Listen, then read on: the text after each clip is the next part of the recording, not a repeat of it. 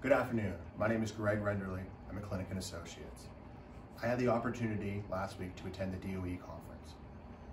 Some of the takeaways from that conference are as follows. DeVos talked about should the Department of Education be a standalone agency, which will help the loan portfolio. She also introduced the chatbot that will help students answer general financial aid questions.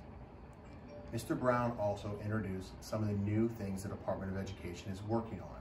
For instance, the Informed Borrower tool, which will allow students to see the loans that they're borrowing at that institution and see the monthly payment plans. That will be going into effect in 2021 awards year. Also, they introduced the loan simulation, which is very similar to shopping for a car that you can shop at multiple institutions, the loans, and see what your payments are going to be. The next gen that he talked about is trying to make the websites, instead of multiple websites, make it condensed down to one for financial aid students and for financial aid employees. The last but not least is, I'm very happy to say the Department of Education is working on revamping the SFA handbook to make it more user-friendly.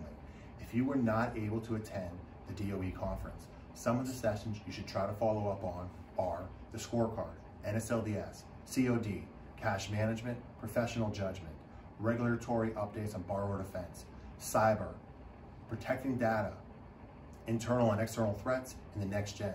If you have any questions on any of these topics, I will feel free to give us a call.